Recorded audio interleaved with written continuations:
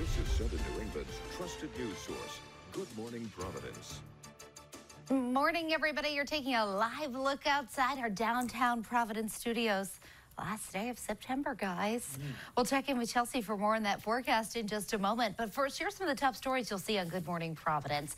Time is running out on Capitol Hill. The government set to run out of funding. Obviously, not the right video. The debate by lawmakers hoping to avert a shutdown. Plus, a warning from the CDC to pregnant women why getting the vaccine is more important than ever. And a controversial hire by the city of Providence. We'll tell you who will look over business development and what his ties are to 38 studios. Good morning, everybody. Thanks for starting your day with us. I'm Doreen Scanlon. And I'm Kantz. It's Thursday, September 30th. Let's get a first check of that forecast with meteorologist Chelsea Priest. Chelsea,